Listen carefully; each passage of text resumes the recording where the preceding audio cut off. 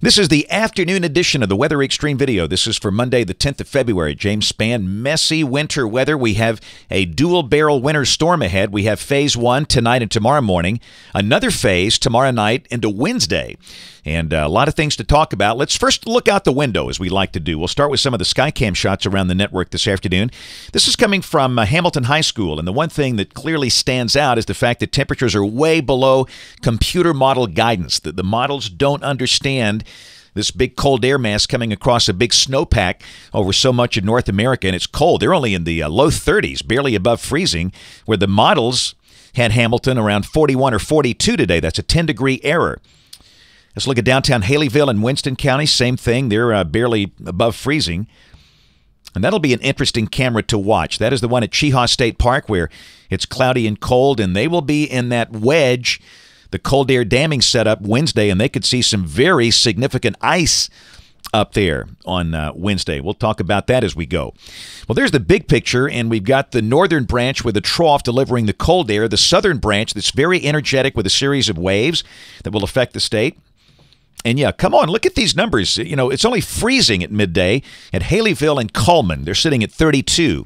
The models had those cities up in the low 40s today. We do have low to mid 40s down here, but temperatures are slowly coming down. They'll keep on dropping tonight. And you can see in the source region, even at midday, it's still way below zero up on the Canadian border. So in the source region, a lot of cold air that will be working its way down in here.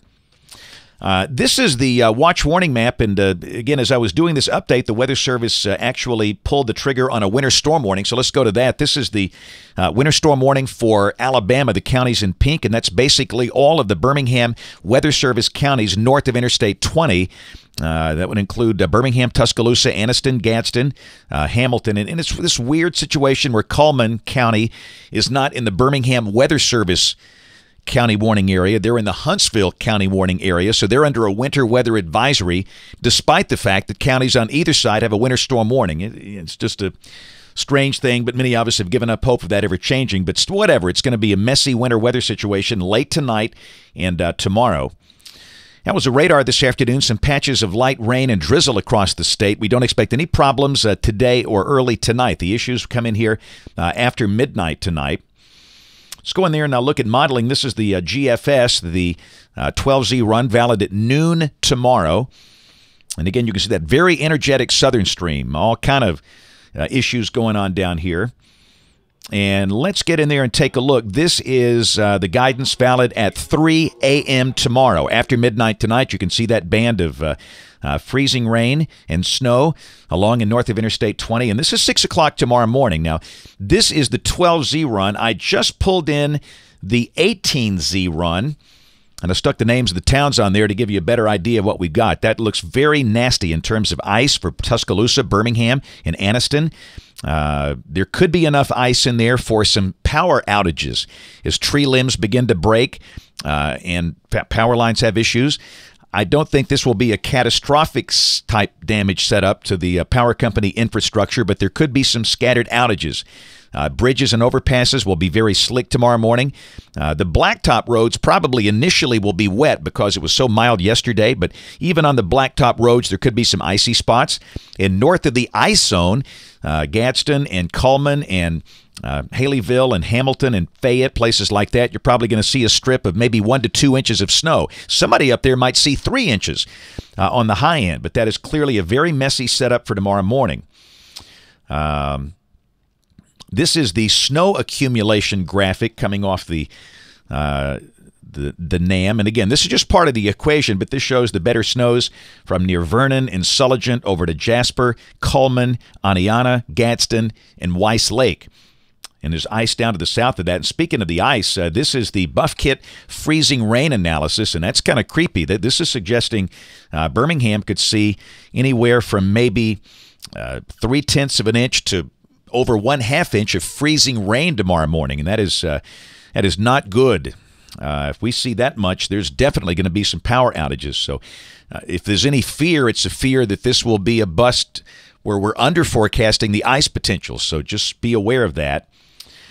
And then this is 6 o'clock tomorrow evening, all right? So we're kind of in between waves. Tomorrow afternoon, tomorrow evening, as that first batch moves on to the east. But the second batch comes in here for Wednesday. This is the large-scale look off the GFS Wednesday at noon. And you can see the problem we've got. We got a wedge, cold air damming, a 1033 high that's over New England. Cold air coming down the Appalachians. And again, this looks like a nasty, maybe crippling ice storm for Atlanta and parts of North Georgia, parts of much of South Carolina. I mean, this just does not look good. And clearly, cold air damming can move into East Alabama and affect counties like Cleburne and Randolph and Cherokee, maybe Calhoun and Etowah. And I'm afraid we're going to have some icing problems on that eastern side of the state tomorrow night and Wednesday morning. This is the high-res NAM.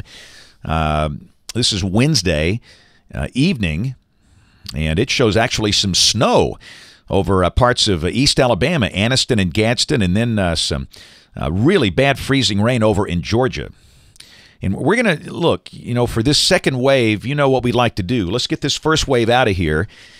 And then midday tomorrow, we can really focus in on that. But I think the greatest impact of the second wave will be tomorrow night and Wednesday along and east of I-65. I don't think we have any issues west of I-65, just rain there for places like Tuscaloosa. But again, east of Birmingham, this could be problematic, and we'll have to do some work and determine if we think it will be mostly freezing rain, sleet, or snow over there. And you could get all three of those with this. Cold air damming is a very hard pattern to forecast, so that's the second phase of this thing. But the good news on Thursday, we're out of it. Nasty low is just off the middle Atlantic coast, 997 millibars. We have a kind of chilly day on Thursday. Not so sure it's as warm as we told you this morning. If you watched this morning, we talked about highs maybe back up in the lower 50s. That might be a little optimistic.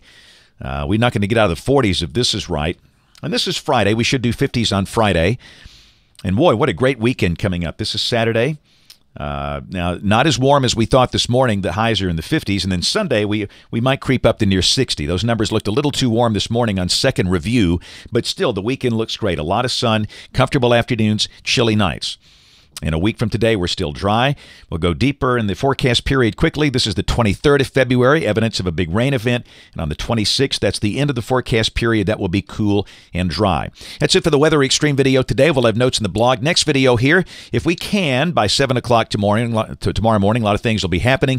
And if you can, catch us on ABC 3340 News this evening on the live stream or the television side at 4, 5, 6, and 10 o'clock. Thanks for watching. Have a great evening, and God bless.